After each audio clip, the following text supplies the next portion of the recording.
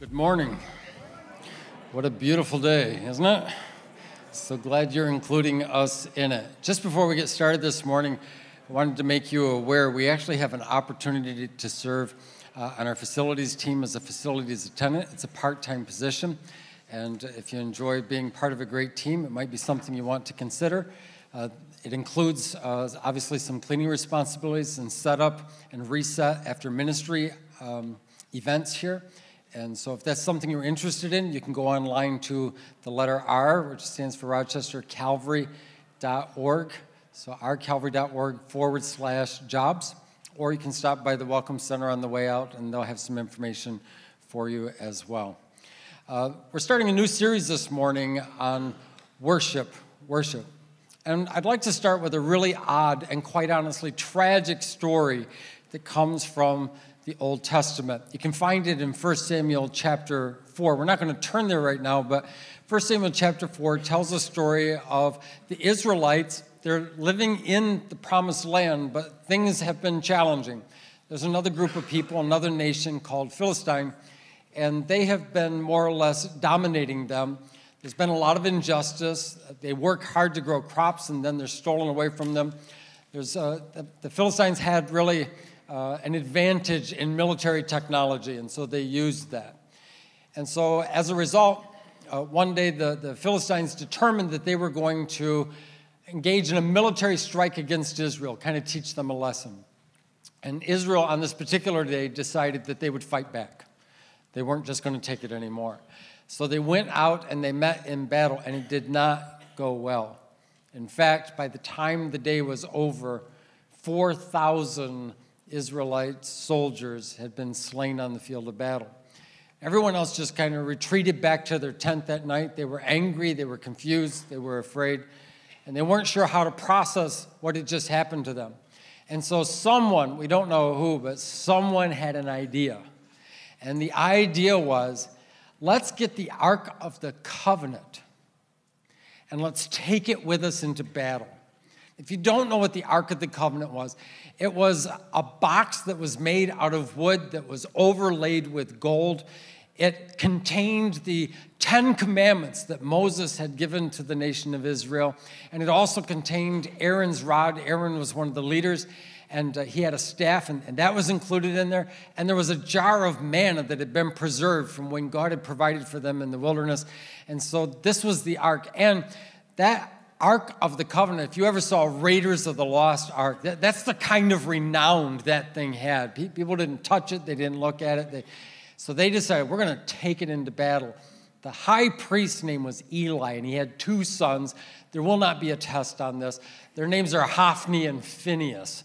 And not a lot of Hophnis and Phinehas's left anymore. But they were responsible for the transportation of the ark. And when they brought the ark into the camp, getting ready for a battle, it was like the Bills won the Super Bowl. I mean, people stood and cheered and stomped so much that the Bible says the ground actually shook.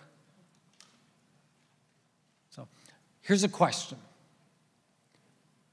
What they were doing right then, was that worship?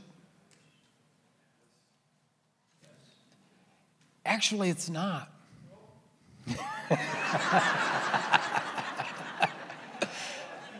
Happens to me all the time. So that's right. If you become an expert at apologizing and changing your mind, you can become a pastor. That's what's true. So they weren't focused on God. They were focused on what they wanted, which, by the way, was a good thing. They wanted to beat an enemy that was taking advantage of them. But what they wanted to do was to use God's power to get what they really wanted. And that's a little bit of a problem. By the way, they went out to battle very confidently, very boldly. By the way, when all the Philistines heard that noise, they got very anxious. In fact, the Bible says this is what they thought. If that ark comes in and they defeat us, they will do to us what we have been doing to them. And that was unacceptable. So it was do or die. It was, we're either going to win this or we're going to die, because that's not going to happen. And that battle did not go well for Israel. first battle, they lost 4,000 men. This battle, they lost 30,000 soldiers in a single day. On top of that, the sons of the high priest were killed in that battle. On top of that, the Ark of the Covenant was actually captured by the enemy. The news came back to the town, and the high priest, his name was Eli. At this point in his life, he's 98 years old, and he's blind, and he's morbidly obese. It's amazing how just unbelievably straightforward Scripture is in describing what real life looks like. And when he heard the news, he was so shaken that he fell over. He fell backwards, and he broke his neck, and he died. I know you're thinking, this is not a good story, and it's not. It's not a good story. And you're asking, why are we talking about it? And I do have a reason. Just hang on. It gets worse before it gets better. Eli's son, who was killed in battle, that son had a wife, and she was pregnant and near the time of delivery. And the news that her husband was dead and her father-in-law was dead and the Ark of the Covenant was captured was so overwhelmingly stressful to her that her body just went into labor. And she gave birth to a healthy boy, but there were complications in the delivery, and she did not survive the delivery. She knew she was dying, and they asked her, what shall we name this child? And she said, we will name this child Ichabod. And this is what the word means. The glory is gone. It's gone. So when we think about that word glory, what does that mean to us? For lots of us, it means a time in our life when we did something that mattered and others noticed. We refer to those as our glory days. I think Springsteen actually did a song about that. If you've ever talked to anyone who a few decades ago had that winning pass, made that winning basket, made that game-saving tackle, kicked that winning field goal, whatever it was that they did, they will recall and retell that story over and over and over again. Anytime there's a group that will sit and listen. And why do they refer to that so much? Because they did something that mattered, and everybody knows it's kind of their reputation. Is that all glory is? It's just a reputation. There's another way we tend to use glory, and it has to do with the idea of our appearance, how we look. If we look impressive. And you might have heard the phrase, they showed up in all their glory. And that just means that they looked as good as they can look. Like, that happens a lot with brides and grooms on wedding days. That's as good as it gets. That's why they take pictures. It is, because it's never going to be better than that. It's just, so is that what glory is? Just a reputation of something you used to do or how you look? And when you look at the passage of Scripture we're going to look at today, it begins to reveal something about what God's glory is and what God's glory does. It is actually very surprising to us. So we're going to look at 1 Corinthians chapter 3, beginning in verse 12. Since we have such a hope, we are very bold. We are not like Moses, who would put a veil over his face to prevent the Israelites from seeing the end of what was passing away. But their minds were made dull, for to this day the same veil remains when the old covenant is read. It has not been removed, because only in Christ is it taken away. Even to this day, when Moses is read, a veil covers their hearts. But whenever anyone turns to the Lord, the veil is taken away. Now, the Lord is the Spirit, and where the Spirit of the Lord is, there is freedom. And we all, who with unveiled faces contemplate, that word can also be translated reflect. We focus on and reflect the Lord's glory, are being transformed into his image with ever-increasing glory, which comes from the Lord, who is the Spirit. The Hebrew word for glory might surprise you. It actually is the word for weight. That glory has a real weight about it. They're trying to signify something of substance and something that matters. When our kids were little, we would have these little plastic key rings that we would give to them to play with. And so they were a bit oversized and brightly colored and light. When you're packing supplies for children, the parent's goal is to pack as little and as light as possible. But they never liked the little plastic rings. They always wanted the real ones.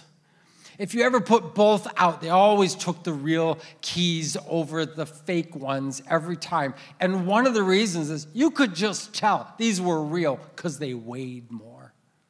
It's kind of this weight about it. See, God's glory is not just some kind of weightless, ethereal vapor that wafts in and out of the imaginations of religiously focused people. This is something that we struggle with because our assumption can very easily be that the only things that are real are the things that we can see. And that's a presumption that can harm us a lot. If you serve in the military and you're involved in military exercises, they've got this wonderful little piece of technology called night vision goggles. And what they do is they help you to see in the dark. Now, I suppose there might be a soldier that would say, if I can't see that enemy combatant in the dark with my eyes, I don't believe they're there. That is not a good strategy. They're there. And the technology enables you to see what your eyes don't, the natural spectrum of the human eye doesn't pick up on. We've got space telescopes that can identify bandwidths of light that we're incapable of registering on our retina. And they've discovered the most astonishing and breathtaking and beautiful things in the heavens. It's unbelievable how good. We should not start with the presumption the only thing that's real is what I can see with my own eyes. The glory of God is not visible to the natural eye, but it is substantive, it is real, and it has real weight to it. This is a really interesting concept. So Moses was, in this passage it tells us, Moses had spent time with God, not just thinking about God, he spent time with God. That's how he got those 10 commandments. When he came down the mountain, the Bible tells us that his face actually shone. I don't know exactly what that means, but I do know that over time, whatever that was began to fade. And Moses became a little self-conscious about that. And so Moses put a veil over his face so that other people would not see this fading reality of when he had spent time with God. Now, I know in lots of cultures in the world, there's a lot more veil wearing than what we see. In the United States, usually it's just on wedding days, and not even so much that anymore. But the idea of wearing veils, but almost always it's been limited to females. And can you imagine Moses showing up wearing a veil? What would you think if I walked into church this morning as a pastor wearing a veil? You would think I was a bandit here to do something bad. You know, are you trying to hold us up? What's going on? And here's what I want you to hear. Veils are baked into the old covenantal system. Whether they were suspended from the ceiling that would hinder access and sight lines to the Ark of the Covenant and God's presence, or whether it was a veil over our face, or it even said there are veils over our heart. That's a really big deal. So here's the first thing I want you to see this morning is that God's glory removes veils. God's glory removes veils. Veils keep us from seeing everything that could be seen or from being seen. And the Bible tells us that the closer we get to God, those things begin to be removed. Now, some of us don't want to see the truth about ourselves. If you've ever had a friend who came and in confidence challenged you about something because of something they noticed about you, it is so hard not to get defensive in those moments. And usually what we'll say is, well, you're misinterpreting that. That's not the real me. Okay, here's the question. Why can't people see the real you? Why can't you show the real you? And the answer is because there's a veil. We don't want people to see everything that there is about us. And we don't want to see everything there is about others. So we put this veil over our lives. When veils are taken away, we not only see ourselves more clearly, we see God more clearly too. And this surprises us. It's very different than we imagine God to be. In my line of work, you would be surprised how many people come to me to tell me what God is really like. I was in a business one day visiting someone, and they knew I was a pastor. I'd been introduced. So they were going to preempt any effort that I would have to influence their train of thought. And they just began to tell me all the things that they believed God was and God was not, that God would do and that God wouldn't do. And they went on for a few minutes. And so when they were all done, I just looked at them and I said, that's a very interesting view of God. Where did you get it? What is your resource for knowing that's true about God? And here's what we need to know. People's imaginations and opinions have been trying to make gods or recreate the living God for all of human history. And you should know our imaginations and our opinions are no match for the weight of the glory of God. We need to see him for who he really is. And when we do, it's stunning. The Bible tells us in Hebrews, the first chapter, that when we see Jesus, we see the exact representation of God. It is astonishing how many people have ideas and opinions about God, and they will promote them, often to get something they want or to avoid something that they don't want. And God doesn't allow that. And what we see is that Jesus refuses to initiate another religion of veils. He won't do it. Veils are not an option. In fact, even he is stripped naked and nailed to a cross and crucified. And what we see is unbelievable. It's the one true God. And we see him for who he really is. The Bible says this in John, the first chapter, right? I'm not there yet. Okay, jump ahead. John, the first chapter, it says that the Word was made flesh and dwelt among us, and we beheld his glory. His glory. We see God for who he actually is in Jesus Christ. So God's glory removes veils. God's glory also increases freedom. God's glory increases freedom. I wish I could tell you that we can do anything we want. I know people say that. And people even say this: I live in a free country. I can do whatever I want. Can you? Because I think there are a lot of things that we would like to do that we're afraid to try. I think there are new things that we would like to try, but we're afraid we'll fail. There are times we want to be generous, but we're afraid we won't have enough. There are times when we want to make a difference, but we're worried we'll waste our time and our energy. There are times when we want to declare or express our love, but we are afraid of rejection. There are times when we want to tell our faith story to someone else, but we are afraid they will consider us goofy or intellectually deficient. And we don't act. Is that freedom? That the things that we're afraid might happen actually have a greater capacity to define who we are and determine what we do? That's not freedom.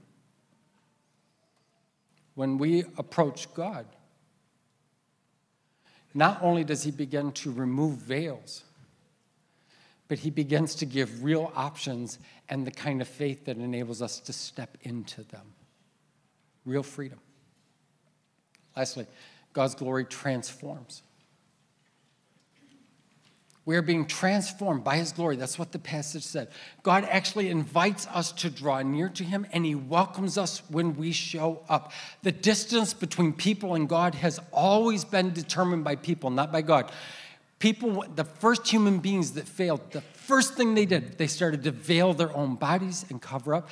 They started to veil and cover up their own failure, and they began to blame other people. And when they heard God's voice, they ran in the other direction, and they hid behind trees. People have been veiling themselves and blaming others and shaming others ever since. And it's God who's always pursuing us. He's the one who pursues us in the person of his son, Jesus. And his son, Jesus, not only came to us, he gave his life for us. And that's where that passage is, the word became flesh and made his dwelling among us. And we have seen his, what's the next word? Glory. And everyone who experiences that glory, their lives are transformed. And when we see him, we see that he is both grace and truth. We always think that those commodities can't coexist peacefully, that if you're truthful, you can't be gracious. And if you're gracious, you can't be truthful. But in Jesus, we see they are not incompatible at all. They're perfectly married together. So we are not transformed by trying to be like God. We are transformed by drawing near to God. Being like God was the original temptation. If you try to be like God, you will go places that you wish you hadn't gone and do things that you wish you hadn't done. But if you draw near to God, veils begin to be taken away. Freedom begins to be released. And the weight of his glory begins to shape our lives instead of just being shaped by the things we're afraid of, or the frustrations we've experienced, or the failures from our past, that the weight of God's glory has a greater shaping capacity than any of those things. So we're just invited to draw near to God, and that's actually what is at the heart of worship. It's acknowledging what is true about God, not just trying to get something from him. That we don't just want something and use God to get it. We want God. That's a really big deal. Now, this is what I believe. When we begin to see God, we actually begin to speak something. The more we see, the more we'll say. This is an uncomfortable story for me to tell, but I did it, so I guess I have to own it. When I was a much younger man and living at home with my family, my sister, I was the oldest of 5, my sister had a boyfriend. I didn't particularly like this guy. And so one day he came to the door. It was a screen door, and the screen was open, and he could see me sitting in the living room, and I could see him, and he knocked on the door, and I completely ignored him. So he knocked again, and I didn't say anything. I didn't do anything. I just sat there and looked at the TV. And so he just kept knocking until my sister walked into the living room, and she says, "What are you doing? Why didn't you let him in?" I said, "He's not my boyfriend."